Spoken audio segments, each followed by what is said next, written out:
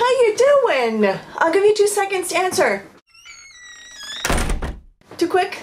Sorry. I know you can't answer me until probably the end of today, so that's how long it's going to take me to edit today's video, but I can breathe because I have finally crossed off this item on my to-do list. First, let me greet you. Cheers, Toronto. Starbucks mug, and I'm drinking Korean Sejak green tea. I have finally got around to testing some methods on how to seal Dylusions ink sprays, and I'm quite happy. I think I found, I just did this little pamphlet as a reference note. This is what you're going to see in the segment coming up next, but I've tried 3 methods, and 2 of them are a keeper, 1 of them not really. Just because the mixture that I was using had water in it. And of course, when you're talking Dylusions ink sprays with water, the 2 don't get along well. They should not be a couple because it's going to end up in a divorce. So I will show you the results and how I did all that now. All right, let's do this. It's the big day. I have 3 cardstock or 3 watercolor paper that I have treated with Dylusions. And I pulled out 3 medium that I'm going to try today.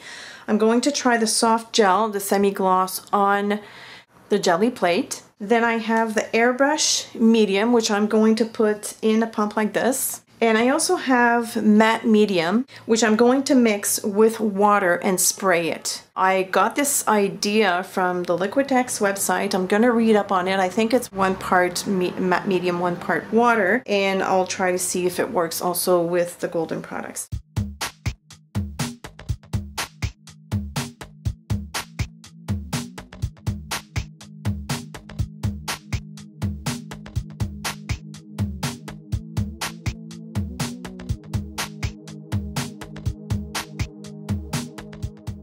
The one thing I can see is that this is watercolor paper and it has texture.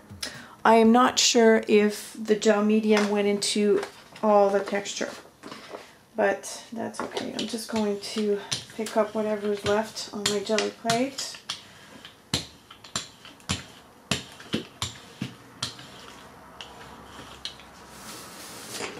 Oh, interesting. How cool. Okay, I brought back my jelly plate and I just sprayed with Dylusions for 2 reasons. A, I want to see if the lines won't get muddied when I actually press it down on the jelly plate, because what I just tried on with the purple and pink is just a bunch of colors all together. There were no defined lines, so I have no idea of knowing if the colors have moved or not. The second thing is, because I was using watercolor paper and there's a lot of texture, I'm not entirely sure how well it's sealed through the nooks and crannies. So this is just soft, I think it's cartridge paper or maybe thinner. Anyways, it was just like a big pack of paper that I bought for cheap.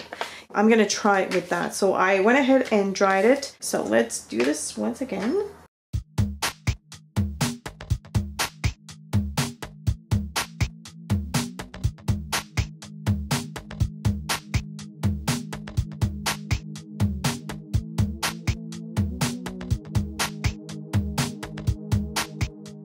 I think we're gonna be okay. Oh, this is exciting, guys. This is really exciting. I mean, the lines are not as sharp, but I kind of have a feeling that it brought up some of the little specks that sometimes gets under the stencils. But look at that. I still have very clean lines. I have to show you.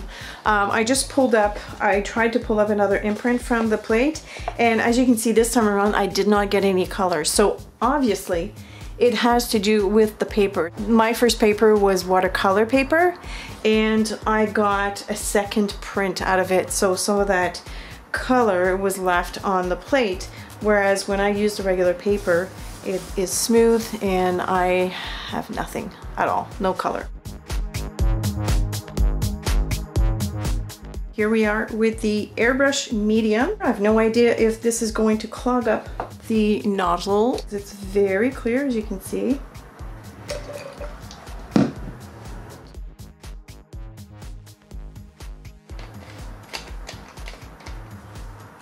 And here we go.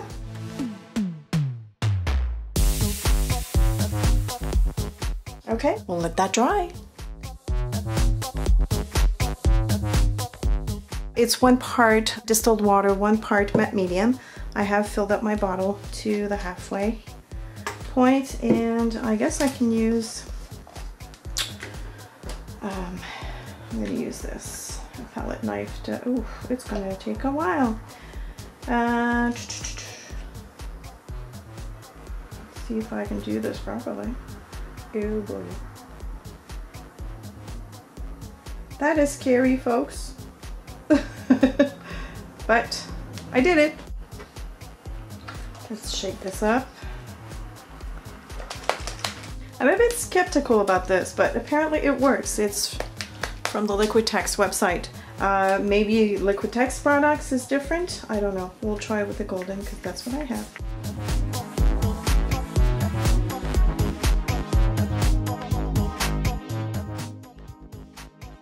It doesn't apply the same way. It gives it a bumpy texture for now anyways.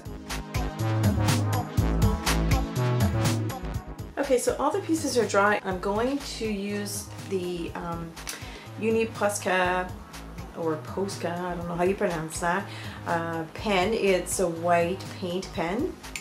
So I'm gonna doodle over these 2 pieces.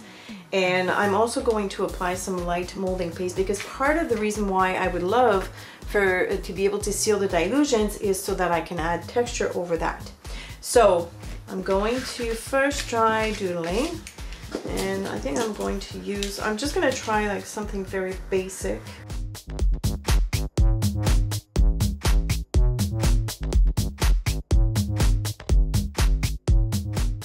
I'm gonna let that settle for a little bit, and we'll see if I start seeing the dilution seeping through that. On this one here, I'm just going to doodle the inside here.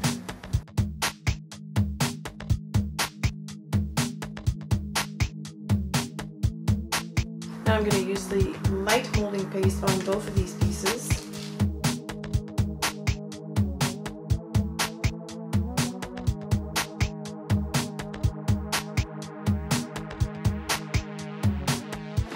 Just for good measure, I'm going to drop a few drops of this high flow paint.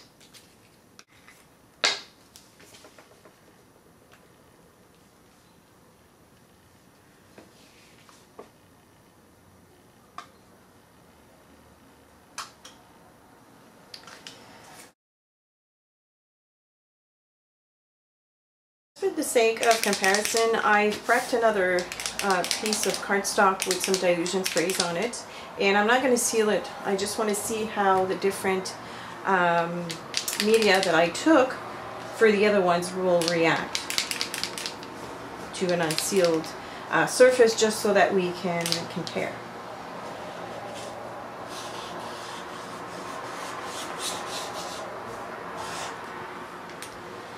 Already I have some blue at the tip of my marker. Okay, so everything is pretty much dry. This is the piece that was not sealed. By the way, I added titanium white acrylic paint to all the pieces off camera. Now, the one thing that I'm quite impressed with is the high flow paint that was added by Drops. Did not really pick up the color. I mean, it did a little bit, but not much. The paint, yes, the paint turned into a baby blue. I know because I applied it with my fingers and it picked up. And of course the pen did react because I know I had some blue at the tip of the felt. Here's the first piece that I did using soft gel on a jelly printing plate. I have no bleeding through the fiber paste. The fiber paste is not dry, completely opaque, so that is why you're seeing some of the colors showing through underneath here. The high flow, you can see it. The high flow paints are not opaque, they're transparent. So of course you're going to see some of that color here. This is titanium white fluid paint, again not completely opaque, but at least when I was rubbing the paint I did not drag the blue into the green, so it looks like it's sealed pretty well. I'm also going to show you on the watercolor paper, and you can see that the white dots did not pick up any color. Again, this is the high flow, which is transparent by nature, so I don't have purple bleeding into that paint at all. This is the paint pen. I don't think there's a problem either there. And this is the titanium white paint. Now, on the titanium white, you can see here I drag some of that color. Now, why did I drag the color? Probably because this is watercolor paper and you can see nooks and crannies. I don't know if I move the camera, you'll be able to see the texture. So my guess is in some of the indentations, the matte gel did not, or the soft gel did not reach those parts, and that's why I was bringing up some of that color. But here, none. Next, I did the airbrush medium, and I think out of the three, this is the one I love the most. So this is on watercolor paper. I dragged some of that paint, nothing came off my fingers. This is the paste. It doesn't seem to have any bleed through at all. In fact, in a lot of places where the paste was thicker, it's almost white. And when I wrote with the paint pen, no bleeding whatsoever.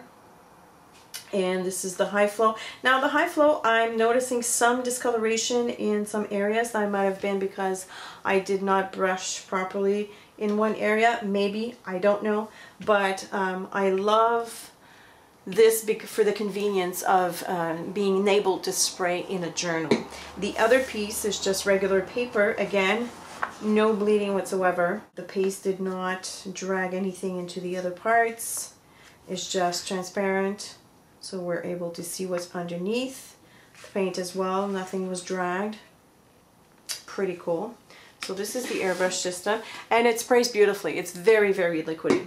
The last one I want to show you is the matte medium mixed with water. When you spray, it does react. As you can see here on the pattern, I have some of that green bleeding through, and that's probably because in the mixture of the matte medium, there's water. You need to add water with the matte medium. So of course, as soon as you talk water, it's going to be reacting with the Dylusions inks. But I mean, once it's dry, I kind of have a feeling that it's totally sealed.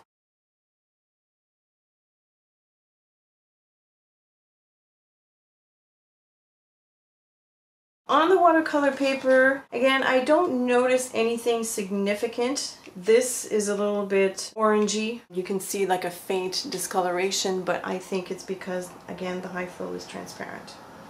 The paste, I don't think nothing was dragged. Even here, look, this is over red Dylusions. And because this part here is thicker, it's more opaque. And we don't see the red through. It didn't become a red. So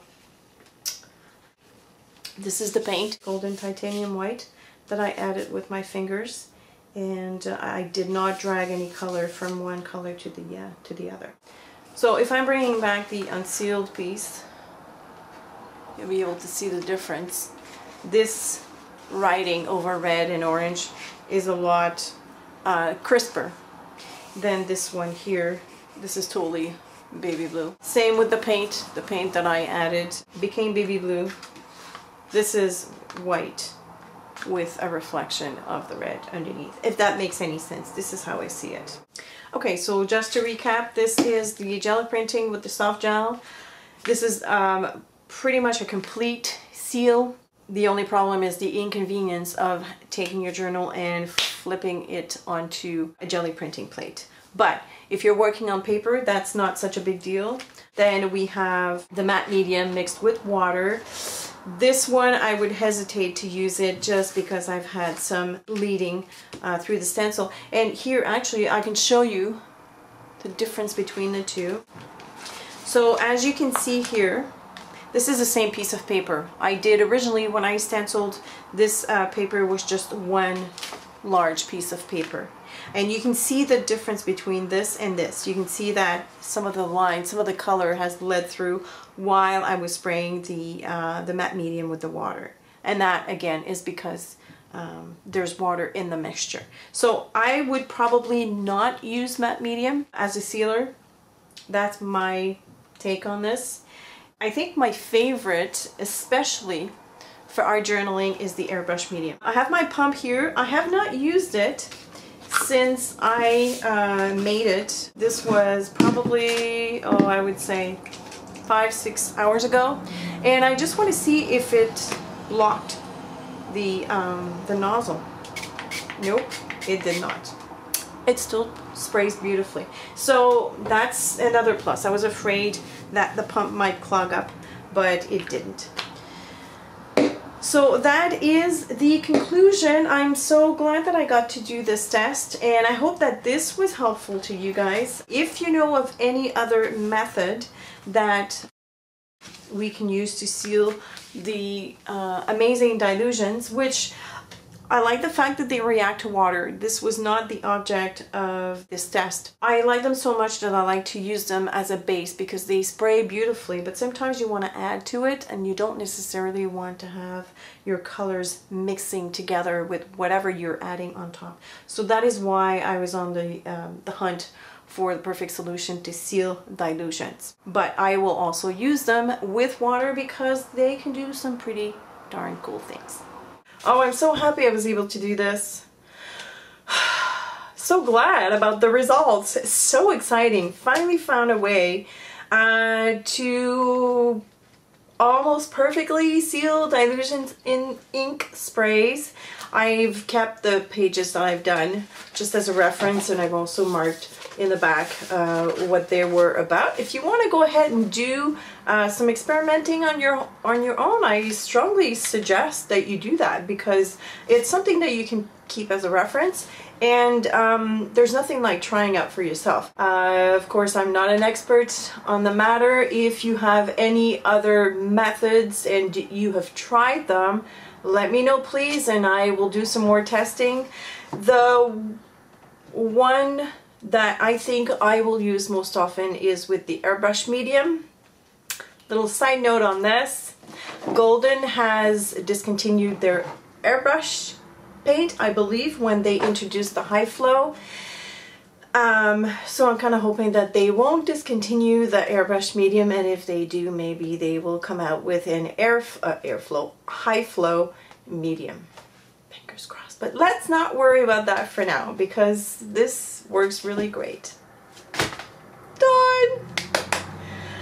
The other thing I wanted to show you very quickly, and another thing that I'm quite proud of, is my first finished journal. Now, this is a small book that you've never seen, and the reason is that this was the very first, my very first experiences as an art journaler, and that started, I've written the timeline of this book, it started on April 12th, 2008.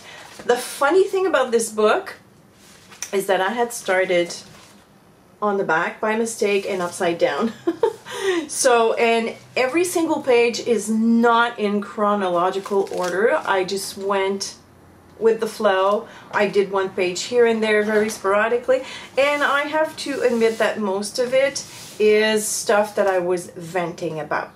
So of course there's a lot of writing, and because this book is so personal to me, of course I'm not going to show you individual pages, but there is one that I can share with you, and here's the backstory. I've always had in my dreams that one day I would end up in a loft in Old Montreal, right facing the water, right facing the water, facing the old port.